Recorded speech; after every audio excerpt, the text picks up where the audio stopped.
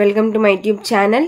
ఇవాళ మనం డిస్కస్ చేసుకోబోయే టాపిక్ వచ్చేసి analogue and digital cellular systems. మనకి సెల్యులార్ సిస్టమ్స్లో 2 టైప్స్ ఉంటాయి. అనలాగ్ సెల్యులార్ సిస్టమ్స్ ఒకటి, డిజిటల్ సెల్యులార్ సిస్టమ్ ఒకటి. సో ఫస్ట్ మనకి ఏది ఉండేది అంటే అనలాగ్ సెల్యులార్ సిస్టమ్స్ ఉండేది. దాని తర్వాత డిజిటల్ సెల్యులార్ సిస్టమ్స్ని కూడా తీసుకొని వచ్చారు. ఎందుకు అసలు ఫస్ట్ అనలాగ్ ఎలా ఉండేది, డిజిటల్ ఎలా ఉండేదో మనం చూద్దాము. First we'll discuss about analog cellular system. Analog cellular systems అంటే ఏంటి అనేది చూద్దాం. An analog cellular system refers to the first generation 1G అని అంటాము. సో మనకి ఫస్ట్ సెల్యులర్ సిస్టమ్స్లో ఫస్ట్ వచ్చిన జనరేషన్ ఏంటి అంటే అనలాగ్ సెల్యులర్ సిస్టమే. అదేం చేస్తుందంటే వాయిస్ కమ్యూనికేషన్ని అనలాగ్ మాడ్యులేషన్ యూజ్ చేసుకొని ట్రాన్స్మిట్ అనేది చేస్తుంది. అదే ఇక్కడ ఉంది. And analogue cellular system refers to the first generation cellular network that transmits voice communication using a form of analog modulation. So voice in transmit చేయడానికి analogue modulation use చేసుకొని voice అనేది transmit చేస్తుంది. So ఇది మనకి first generation cellular network అనమాట. So ఇది వచ్చి first generation. So దీంతోనే మనకి ఈ కమ్యూనికేషన్ అని వాయిస్ కమ్యూనికేషన్ అనేది ఫస్ట్ తీసుకొని వచ్చారు. సో ఇక్కడ ఈ అనలాగ్ సెల్యులర్ సిస్టమ్స్ అనేవి డిఫరెంట్గా చేయడం జరుగుతుంది. సో యుఎస్లో ఏఎంపిఎస్గా, యూకేలో టీఏసిఎస్గా, జపాన్ ఎన్ఏఎంటిఎస్. సో ఇవన్నీ డిఫరెంట్గా వాళ్ళు ఇన్వెంట్ చేశారనమాట. సో యుఎస్ వాళ్ళు ఏఎంపిఎస్ని, సో ఇదే అనలాగ్ సెల్యులర్ సిస్టమ్స్ని డిఫరెంట్గా యూజ్ చేశారనమాట ఇక్కడ. సో ఏఎంపిఎస్ అంటే అడ్వాన్స్డ్ మొబైల్ ఫోన్ సర్వీస్, టీఏసిఎస్ అంటే total access communication system, and ఏఎంపిఎస్ వచ్చేసి ఎన్ అంటే Nippon advanced mobile telephone service. So ఇలాంటి డిఫరెంట్ సర్వీసెస్ని తర్వాత ఈ అనలాగ్ సెల్యులర్ సిస్టమ్స్ వచ్చినాక డిఫరెంట్ కంట్రీస్లో డిఫరెంట్గా దాన్ని తీసుకొని వచ్చారనమాట ఇంప్లిమెంటేషన్లోకి. ఇక్కడ వచ్చేసి మనము డిఫరెన్స్ చూస్తామన్నమాట ఏఎంపిఎస్కి, టీఏసిఎస్కి, ఎన్ఏఎంటిఎస్కి. సో వచ్చేసి ఏ ఇయర్లో ఏఎంపిఎస్ వచ్చిందంటే 1983, ఇది వచ్చేసి 1985, 1978. Channel width ఏఎంపిఎస్కి 13 kHz, టీఏసిఎస్కి 25, ఎన్ఏఎంటిఎస్కి 25. ఫ్రీక్వెన్సీ వచ్చేసేసి ఇక్కడ వచ్చేసి మొబైల్ 2 టైప్స్ ఆఫ్ ఫ్రీక్వెన్సీస్ ఉంటుందన్నమాట. లైక్ మొబైల్ నుంచి బేస్ స్టేషన్కి వెళ్ళేటప్పుడు ఒక ఫ్రీక్వెన్సీ, బేస్ స్టేషన్ నుంచి మళ్ళీ మొబైల్కి రిటర్న్ అయ్యేటప్పుడు ఒక frequency. So different types of frequencies అనేవి ఉన్నాయి. అండ్ నెంబర్ ఆఫ్ ఛానల్స్ వచ్చేసి 666 ఇక్కడ, 1000 ఇక్కడ, అండ్ ఎన్ఏఎంటిఎస్లో వచ్చేసి 600 ఉంటుంది. సో క్యారెక్టరిస్టిక్స్ ఏఎంపిఎస్ క్యారెక్టరిస్టిక్స్ వచ్చేసి అది వచ్చేసి సిటీ బేస్డ్, హై కెపాసిటీ ఉంటుంది, అలాగే లార్జ్ సెల్స్ అనేవి ఉంటాయన్నమాట. టీఏసిఎస్ క్యారెక్టరిస్టిక్స్ వచ్చేసి 50% గ్రేటర్ కెపాసిటీ దాన్ ఏఎంపిఎస్. సో ఏఎంపిఎస్తో పోల్చుకుంటే 50% గ్రేటర్ కెపాసిటీ అనేది మనకి టీఏసిఎస్కి ఉంటుందన్నమాట. అలాగే స్మాల్ సెల్స్ని యూజ్ చేసుకొని చేస్తాం ఇక్కడ. అండ్ ఎన్ఏఎంటిఎస్కి వచ్చేసేసి in future there is a possibility of increasing channel up to 1000. So ఇక్కడ 600 ఉంది కదా. సో ఇంకా ఇంప్లిమెంటేషన్ ఇంకా ఇది డెవలపింగ్ అనేది జరుగుతుంది. సో ఇన్ ఫ్యూచర్లో 600 ఛానల్స్ అనేవి 1000 ఛానల్స్గా మారొచ్చు అండ్ పాసిబిలిటీ ఉంది అని చెప్తున్నారనమాట ఎన్ఏఎంటిఎస్కి. సో ఈ అనలాగ్ సెల్యులర్ సిస్టమ్స్కి కొన్ని ఫీచర్స్ ఉన్నాయన్నమాట. That is these are omni directional అంటే ఆల్ డైరెక్షన్స్లో సిగ్నల్ అనేది ట్రాన్స్మిట్ చేయొచ్చు in all directions. And then large cells ఉంటాయన్నమాట. లైక్ 2100 స్క్వేర్ మైల్స్ ఉంటుంది ఆ cells. And then initial equipment cost అనేది చాలా లోగానే ఉంటుంది. అలాగే 7 సెల్ రీయూజ్ ప్యాటర్న్ యూటిలైజ్ చేసుకోవచ్చు. అలాగే ప్రొవిజన్ ఆఫ్ సెల్ సెక్టారింగ్ చేసుకోవచ్చు. అలాగే సెల్ స్ప్లిట్టింగ్ కూడా, ఈ టెక్నిక్స్ కూడా ఇందులో మనము చేసుకోవచ్చు అనమాట. Are provided to increase. ఎందుకు ఇవి కూడా దీనికి కూడా అది పని చేస్తుంది అనమాట అనలాగ్. ఎందుకంటే to increase capacity on demand cases. Depending upon the cases కెపాసిటీని పెంచడానికి మనము ఈ సెల్ సెక్టారింగ్ని, సెల్ స్ప్లిట్టింగ్ అనే కాన్సెప్ట్స్ని కూడా ఇందులో యూజ్ చేసుకోవచ్చు. ఇప్పుడు వన్ ఆఫ్ ద ఎగ్జాంపుల్ అయిన ఏఎంపిఎస్ చూద్దాము. సో ఏఎంపిఎస్ అంటే ఏంటి? Advanced mobile phone service. So ఎలాగ ఏఎంపిఎస్ వర్కింగ్ అనేది జరుగుతుంది, ఆపరేషన్ అనేది మనం ఇప్పుడు చూద్దాం. ఇప్పుడు మొబైల్ యూనిట్ ఉంది. సో ఇది ఒక ఏరియా. సో మనం ఇక్కడ ఉన్నామంటే, ఈ ఏరియాలో ఉన్నామంటే మన మొబైల్ యూనిట్ అనేది ఫస్ట్ మనం స్విచ్ ఆన్ చేసుకుంటాం యాజ్ యూజువల్. సో ఎప్పుడైతే స్విచ్ ఆన్ చేసుకుంటామో నియరెస్ట్ బేస్ స్టేషన్ నుంచి మన ఫోన్కి అనేది సిగ్నల్ అనేది వస్తుంది. సో దాని తర్వాత ఇక్కడ నుంచి ఈ ఎన్ఎస్ఎస్ అని ఉంటుంది అనమాట, న్యూమరిక్ సబ్స్క్రైబర్ మాడ్యూల్ అని చెప్పేసి. సో మనకి ఇది ఏం చేస్తుందంటే లైక్ ఏ మాడ్యూల్ ఏ సబ్స్క్రైబర్ నుంచి వెళ్తుంది అని చెప్పే ఇన్ఫర్మేషన్ అనేది ఉంటుంది ఇందులో. సో ఈ బేస్ స్టేషన్ నుంచి ఎన్ఏఎంకి వెళ్తుంది. సో ఎన్ఏఎం అంటే ఏంటంటే న్యూమరిక్ అసైన్మెంట్ మాడ్యూల్. సో ఇది ఎలా వర్క్ అవుతుందంటే సెంట్రల్ అడ్మినిస్ట్రేషన్ అండ్ కోఆర్డినేటర్గా వర్క్ అవుతుంది, like database of the subscriber. So ఇక్కడ నుంచి మనకి ఇన్ఫర్మేషన్ అనేది పిఎస్టిఎన్కి వెళ్తుంది. పిఎస్టిఎన్ అంటే ఆల్రెడీ మనకి తెలిసిందే, బిఫోర్ వీడియోస్లో మనం చూసుకున్నాము, like public switching telephone network. So అక్కడి నుంచి రిసీవర్ ఎవరైతే ఉన్నారో, మనం ఎవరికైతే కాల్ వెళ్తుందో అతని యొక్క ఎన్ఏఎంకి కనెక్ట్ అవ్వి, దాని తర్వాత వాళ్ళ బేస్ స్టేషన్కి కనెక్ట్ అయ్యి వాళ్ళ మొబైల్ యూనిట్ కనెక్ట్ అయ్యి మనకి కమ్యూనికేషన్ అనేది జరుగుతుంది. So this is the process of ఏఎంపిఎస్ operation.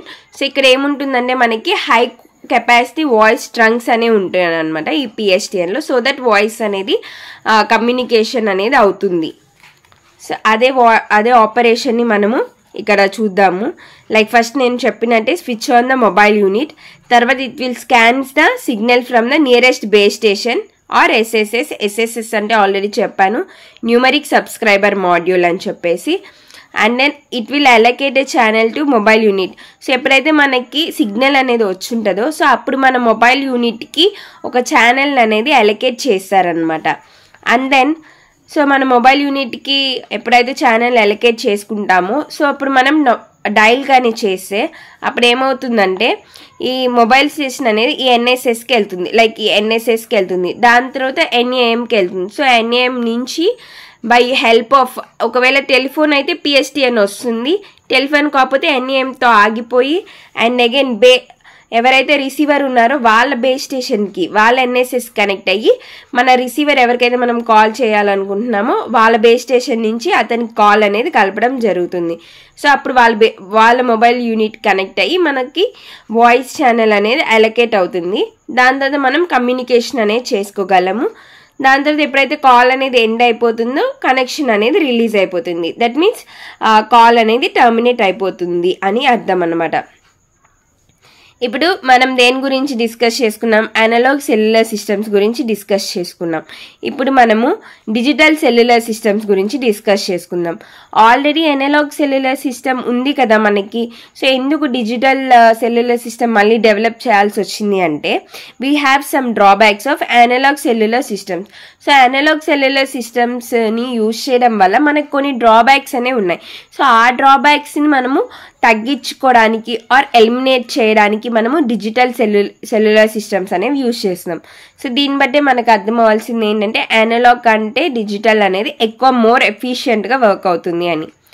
So drawbacks ఏంటి అంటే లార్జ్ సెల్స్ ఉంటాయన్నమాట. సో ఇప్పుడు మనము సిగ్నల్ కోసం మనం ఇక్కడ లార్జ్ సెల్స్ని మనం ఉపయోగిస్తాము.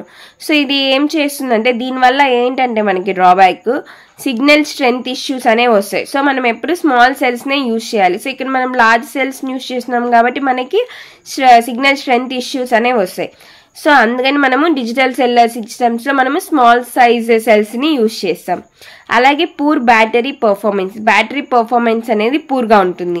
అన్అవైలబిలిటీ ఆఫ్ ఛానల్స్, ఇందులో కొన్నిసార్లు మనకి ఛానల్స్ అనేవి అవైలబిలిటీలో ఉండవు. అండ్ పూర్ హ్యాండ్ ఆఫ్ అంటే ఏంటంటే ఒక్క సిటీ 1 నుంచి సిటీ 2కి మనం మూవ్ అయ్యేటప్పుడు సో ఇక్కడ మనకి ఆల్రెడీ ఇక్కడ ఒక సిగ్నల్ అనేది ఉంటుంది, ఇక్కడ ఒక సిగ్నల్ అనేది. సో ఈ ఏరియా నుంచి ఏరియాకి మూవ్ అయినప్పుడు సో మనకి ఈజీగా ఇక్కడ మధ్యలో ఏదైతే ఉందో సిగ్నల్ అనేది లేని చోట, సో అక్కడ మనం ఈజీగా ట్రావెల్ అవ్వడానికి, కాల్ కట్ అవ్వకుండా ట్రావెల్ అవ్వడానికి యూజ్ అయ్యే టెక్నిక్నే హ్యాండ్ ఆఫ్ అంటాం అన్నమాట. సో హ్యాండ్ ఆఫ్ అనేది పూర్గా ఉంటే మనకి కాల్ అనేది కట్ అవుతూ ఉంటుంది. సో పూర్ హ్యాండ్ ఆఫ్ అనేది అనలాగ్ సెల్యులార్ సిస్టంలో ఉంది కాబట్టి ఇది కూడా ఒక డ్రాబ్యాక్. సో ఈ అన్ని డ్రాబ్యాక్స్ని తగ్గించడానికే మనము డిజిటల్ సెల్యులార్ సిస్టమ్స్ అనేవి తీసుకొని వచ్చామన్నమాట. తర్వాత now we'll see advantages of digital cellular system. So digital cellular system యొక్క అడ్వాంటేజెస్ ఏంటి, మనకి అనలాగ్ ఉన్న ఎందుకు డిజిటల్ తీసుకొని వచ్చాం, దీనివల్ల అడ్వాంటేజెస్ ఏంటి అనేది చూద్దాం. Better utilisation of bandwidth. So bandwidth అనేది మనకి మంచిగా యూటిలైజ్ అనేది ఇక్కడ జరుగుతుంది అనమాట. అలాగే మోర్ ప్రైవసీ, సెక్యూర్డ్గా ఉంటుంది data. Incorporation of error correction and error detection కూడా ఈజీగా అవుతుంది. ప్రాపర్ హ్యాండ్ ఆఫ్ అనేది జరుగుతుంది. అలాగే హై కెపాసిటీ ఉంది దీనికి. అడ్వాంటేజెస్ ఇన్ డిజిటల్ మాడ్యులేషన్ టెక్నిక్స్లో మనకి చాలా అడ్వాంటేజెస్ కూడా ఉన్నాయి ఈ డిజిటల్ మాడ్యులేషన్ యూజ్ చేయడం వల్ల. అలాగే లో bit rate voice, digital voice coding. So లో బిట్ రేట్లోనే మనకి డిజిటల్ వాయిస్ కోడింగ్ అనేది అవుతుంది. అలాగే ఇన్కల్షన్ ఆఫ్ న్యూ సర్వీసెస్ కూడా మనము ఇన్వాల్వ్ చేయొచ్చు ఇందులో. Robust source and channel coding techniques కూడా ఉన్నాయి. సో దీనికి వచ్చేసి ఎగ్జాంపుల్ ఏంటంటే NAMPS, నారో బ్యాండ్ AMPS అనమాట. ఈ బ్యాండ్ విడ్త్ అనేది కిలో హెడ్స్లో ఉంటుంది. ఇది వచ్చేసి యుఎస్లో మనకి తీసుకొని వచ్చారు. అండ్ దెన్ ఇది వచ్చేసి IS-54, IS-95, IS-136 ఇవి యూకేలో. GSM వచ్చేసేసి మనకి యూరోప్లో. సో ఇలా డిఫరెంట్ అనలాగ్ సెల్యులార్ సిస్టమ్స్ యొక్క టెక్నిక్స్ అనేవి తీసుకొని వచ్చారు. సో ఇక్కడ వచ్చేసి మనము వాటి మధ్య డిఫరెన్స్ అనేవి చూద్దాము. లైక్ అనలాగ్లో ఎలాగైతే చూసాము, సో డిజిటల్లో కూడా వీటి మధ్య డిఫరెన్సెస్ అనేవి ఉంటాయి. సో అవి మనం ఇప్పుడు చూద్దాము. So first year introduced. So year వచ్చేసి 1990లో ఒకటి, 1991లో ఒకటి, 1993లో ఒకటి. యాక్సెస్ మెథడ్ అంటే ఏ మెథడ్ని యూజ్ చేసుకొని యాక్సెస్ చేస్తారు అని చెప్పేసి. మనకి GSMలో వచ్చేసేసి time division multiplexing. Next 2 time డివిజనే. ఇది వచ్చేసి కోడ్ డివిజన్, మల్టిపుల్ యాక్సెస్ అనమాట MA అంటే. Base station transmission band. So base స్టేషన్కి ఎంత బ్యాండ్ ఉంటుంది అని చెప్పేసి ఫ్రీక్వెన్సీ బ్యాండ్ నోట్ చేసుకుంటాము. అలాగే మొబైల్ స్టేషన్కి కూడా ట్రాన్స్మిషన్ బ్యాండ్ ఎంత ఉంటుంది అని చెప్పేసి నోట్ చేసుకుంటాము. And then spacing between the forward and reverse channels.